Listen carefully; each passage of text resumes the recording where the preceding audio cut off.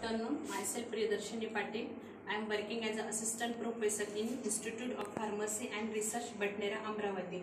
Today's demonstration topic is the tissue homogenizer.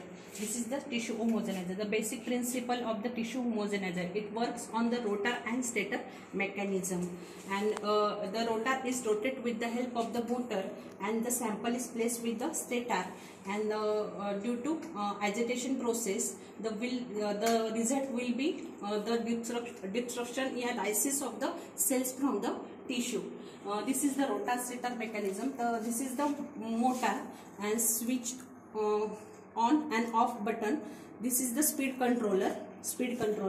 This speed is the maximum speed is the 2000 rpm and minimum speed is start to with the 100 rpm. This is the rotor, and this rotor is attached with the shaft, and in downside, bottom side, it is attached with the bead. This is the stator. Stator means it is the stable in condition. Okay, to start the procedure, to start the first switch on button, and to control the speed is slowly increase in condition. To start the 100 rpm speed and slowly increase the speed.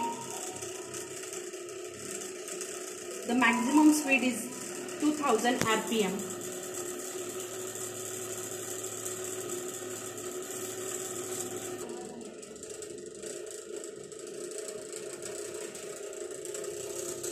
To increase the speed, and some vegetable tissue is rotated, circulated, cutting the small pieces.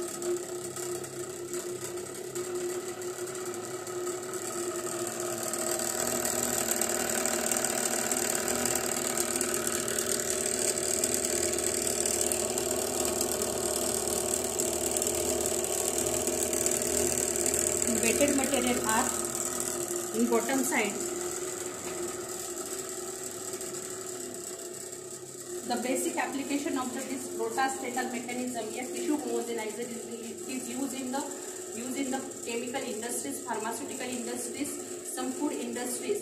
It is used for the food, plant, flowers, and some soils. This is the complete procedure for the tissue homogenizers. Thank you.